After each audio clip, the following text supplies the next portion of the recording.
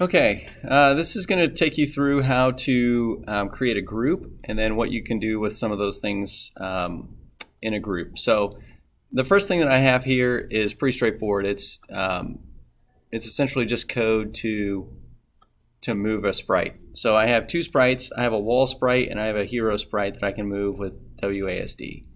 So I can move them up, down, left, and right. And now I want to set a collider type between these two so that the hero collides against the wall. So to do that, remember I just have to do the collider inside the draw loop every time. So I'm just going to create a new function for that. I'm going to call it detect collision, and inside of detect collision I'm going to say that the sprite collides target, so we're going to have hero collides with the wall, and then I need to call that within this. So detect collision. So now when I run it, I should hit the wall and not be able to move through it like I did the last time. So this works out well. Okay. Now what happens if I want to make an actual barrier, so put more walls here? Well, I'd have to create another wall. So I would do a copy, paste, and we'll call this wall 2. And we will set wall 2 just above wall 1. So its Y value, they're 40 tall for my walls, so I'm going to make this at 160, and it should make our walls continuous right there. But again, I only have detection on one, so I can go through the second one, but not the first. So what do I need to do? Well, I need to add another collision detection and do a wall 2. And run that. And now I should not be able to get through that wall. So I could do this, and imagine making a maze, you know, out of these wall blocks, setting them all over the place. I might have 50 different wall blocks sitting in there, which would be crazy to have. I mean, I'd have to make 50 sprites here, and I'd have to set 50 collision detections. So to simplify this, we can actually create a group, and that's where it comes in really handy. Is if you're going to do a lot of the same things, a group is essentially an array or a list of items. So we're going to call this list walls, and then we're going to add individual wall items to this group. So I'm going to use this group.addSprite, and I'm going to say walls.addSprite, and I'm going to create the sprite just like that. And I'm going to remove that. And now I can do the same line of code, and now I'm going to put in 5 walls. So I'm going to put one I'm going to start at the bottom of the screen here. So that X coordinate is going to be 20 above the bottom. So it's going to be 380. And then I'm going to go every 40. So it's going to be 340, 320, or 300, and then 260, and 220. I'm going to get rid of this. Set animation. I'm going to get rid of wall 2. And I'm going to see what I get here. And it doesn't like it. Oh, because I'm now colliding with what it doesn't know. It doesn't know what a wall is. So I'm going to just delete these for the time being, and then I'm just going to run it. Oh, I changed the X value. Brilliant. So let's go back and change the Y to make a vertical wall here. 340. See, we all make mistakes in our code, and that's why we do a few changes. We do some testing, and these are going to be now back to 200. So I'm going to copy this. And paste. Make it easier on yourself here. And now, if you notice, they're gray and they're not the right size. And I can still move my hero, but there's no collision detection here. So, a couple of cool little commands. with our group is we can do this set animation each. So I can now pull this one item in here and say walls.set animation each and hit wall, and when I run it, they now all look like a wall. So that's one line of code to do what I would have had to done 1, 2, 3, 4, 5 times for these 5 walls. The other cool thing is, look at this.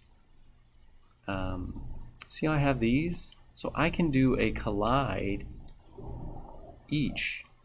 So now you got to think, is the group colliding with this? The answer is no, it's actually displace. So this is going to be walls will displace my hero. So when I run it now, use WASD, now I have all of my walls. You can see I squirted through the bottom there, that's what happened. So I went around the bottom side of it. So you could have a cheat mode in your maze, don't tell anyone. But you could just have them so they go around the bottom and then make it to the end of the maze. But anyway, now you're saying, well, that didn't really help because I still had to make a lot of, sprites in here. Well, here's where we talked about the for loop today. For loop is great for creating multiple things. So if you want 5 walls, you change this variable to 5. And now you put one of those in there. And you're like, well, but Mr. Wilkins, this value is changing every time.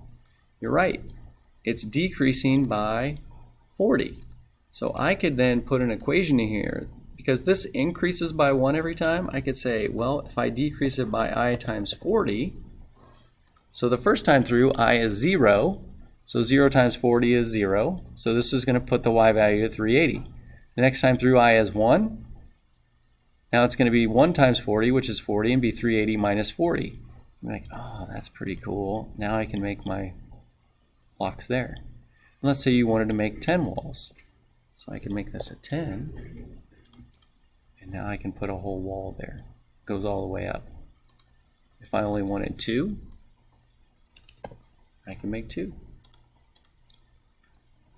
And now you can create, using these for loops, very quickly your vertical and horizontal patterns for your walls. So I'm going to do that and kind of walk you through that in this. So I'm going to copy this. I'm going to paste another one. And this time I'm going to do a horizontal group right along here. Okay, and I'm going to do 5 walls starting at 0, 0. Well, actually it's going to be at 20, 20 because it's at the center point of this. So I'm going to put my starting point at 20 and my starting point of my y at 20.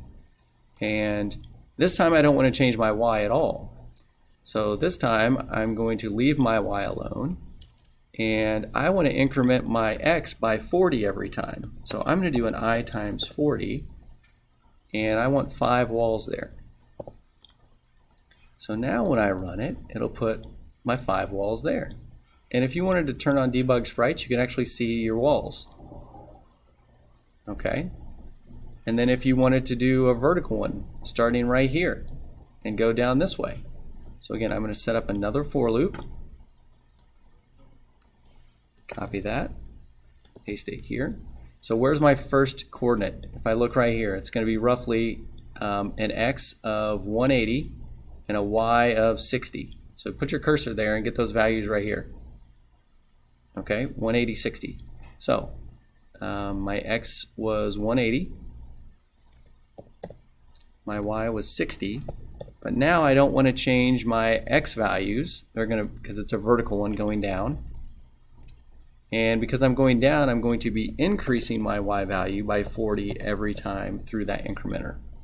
And let's say I just want it to be 4. So there's 1, 2, 3, 4. So I want a row of 3 or a column of 3 after this one. And again, you can see I added 3 to there. So I could build my maze really quickly now. And now when I use my so make sure that when you are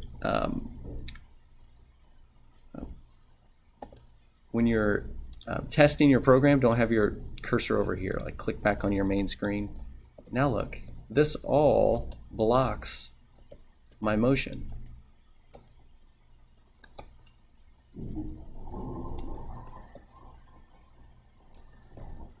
Now let's say I want these two to be up here in this space. So again, here's my midpoint. That would be 180, 180. So I'm going to put it at 180, 220 right here.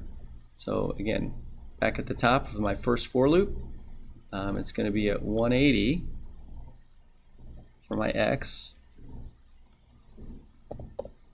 And this is going to start at 220, and because I'm going down the page again, I'm going to make this a plus, and I want to put like 5 or 6. So let's try 5 this time. And there we go. So now we have an opening for our character to go through. Again, you can still go outside the back, but if you want to put walls on the sides, it's pretty straightforward now. You can do I'll do show blocks, so I can create that. So let's say I want, let's do a horizontal one all the way across the bottom, so you can't sneak out the bottom. So we'll copy this, we'll paste it. We can actually put it off the screen, so you don't actually see it. So down here would be, so this is 400 in the y, so it's going to be 420 in the y, and we're going to start at 20 in the x. So we're going to start, x is 20. Y is going to be 420. Again, let's go back to text mode to get rid of this, and we're going to increase the x value this time. So I'm going to cut and then paste that right there, and it's going to take how many bricks if they're 40 a piece? It's going to take 10 bricks to go all the way across. So now when I reset and rerun, you're like, oh, it's not there. Well, if I move my sprite down, he is there. Can't sneak through the bottom now, and I can put walls all the way around. So I can put walls outside of this. So right in here, let's do a vertical wall again. So I'm going to copy that, paste it. It's going to be -20. It's going to be off the screen, 20 that way, and then I want to put my incrementer on my y. I'm going to start my y at 20 and work my way down. Cut this and paste it here. Again, 10 blocks again. So now I shouldn't be able to move. I'm kind of bound in this space. Can't move there. Only way out is now through that opening. And again, if you looked at your debugger, you have tons of bricks now.